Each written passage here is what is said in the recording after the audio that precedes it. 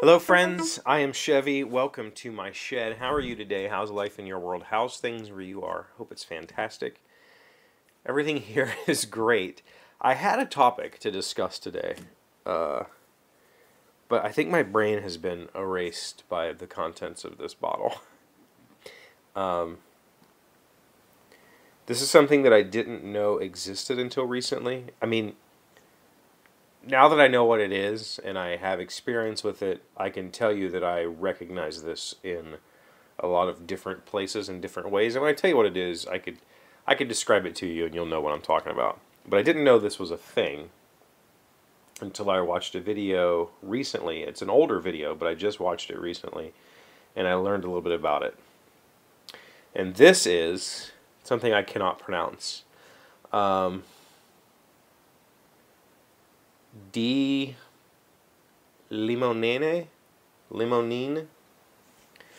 highest purity, food grade citrus solvent. This is a solvent that is made from orange peel. And this is like Bluebonic Industries' highest grade version of this. Solvents, like anything, turpentine, alcohol, water as a solvent, acetone, you know, there's lots of chemical solvents. This one is all natural, and it's used to make natural, food-safe finishes for woodworking. People will use this to thin things down.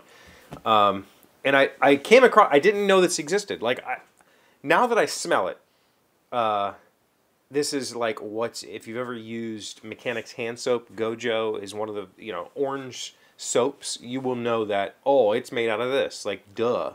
And I guarantee you this probably cuts oil and grease just as good as any other chemical solvent.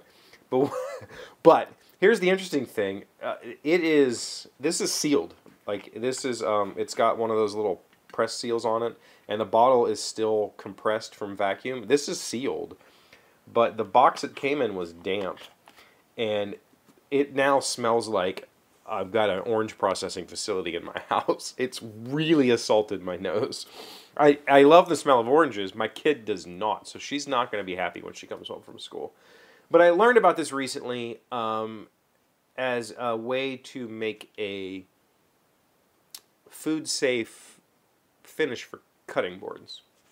I've got one here, a tiny one that I made recently for myself. I don't know what I'm going to use this for because it's basically too small to be a cutting board, but I had never really made an end-grade cutting board before, so I wanted to try it. The experiment went well.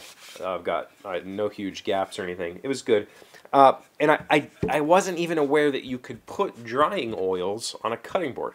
I've always used mineral oil. Years and years and years and years, I've just put mineral oil and then maybe some beeswax. But the thing about mineral oil is it just leaches. It leaches out. And I feel like on a cutting board like this, where the straws are going this way, it'll eventually leach out of it completely. And that's not beneficial. But what I've discovered, I've discovered that some people use tung oil on cutting boards, and it's perfectly safe, and there's nothing wrong with it. Never thought of it. It never even occurred to me. Some people use linseed oil. That never occurred to me either. If you use all natural linseed oil, or maybe a product like Tried and True's quote boiled linseed oil, that would be fine. And it's completely food safe. You could drink that stuff out of the can, but I've never thought about putting it on a cutting board because I always think of a cutting board as something that requires a lot of maintenance, something that you wash and you reapply constantly, because mineral oil, it'll just wash right off, right? So, here's the thing. I have made a lot of cutting boards. A lot of cutting boards. I do not own a wooden cutting board. Never used one. My mom bought me one years ago, and it was just a really nice piece, and I didn't want to use it, so I just had it on display for a long time. I've never used one. I've always just used plastic. So I decided to experiment, make myself one, and then so this has been sitting in the shop for a while. I've really hesitated to do anything with it because number one, it's tiny. Like I don't know what I would cut on this. Maybe cheese or something. It'd be a good little cheese board.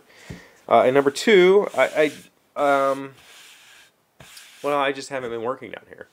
But I watched a video recently from Mark Spagnolo, the wood whisperer, who talked about using tung oil, regular old, 100% pure tung oil on cutting boards. And he talked about this stuff.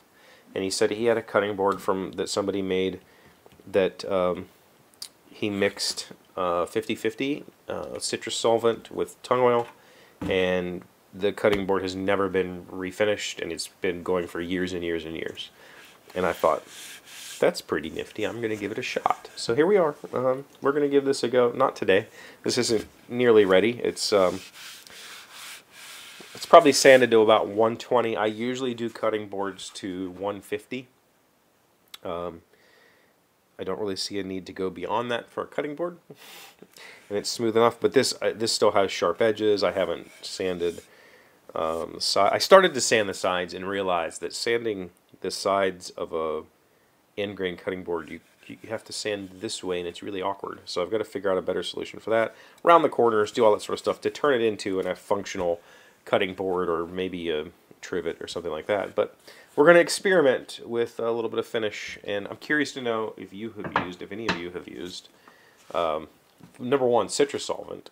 This is really pungent, and I like it. Or if you've used a drying oil on your cutting boards. Never occurred to me. In fact, I keep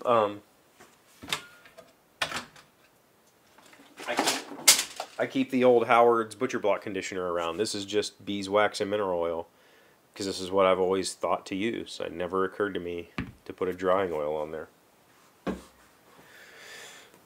But whew, this wiped my brain. I have no idea what I had a topic for today, and ended up strong stuff. Thank you for being here as always. Thank you for liking, commenting, subscribing, being amazing friends and wonderful people. I really appreciate you, and I'll see you again tomorrow. Today's word you should know to sound smart is pathological. It's an adjective meaning compulsive in nature, possessing of a belief system or mindset that makes one unable to resist repetition of a particular type of behavior. Example, a pathological liar. Diane's pathological need for attention has caused her on more than one occasion to plant lies about herself in the society pages. Pathological, P-A-T-H-O-L-O-G-I-C-A-L. It's obviously not the only definition, right? Like, you can have a pathological condition, right? It's like, just won't go away. Is that correct? What do I know?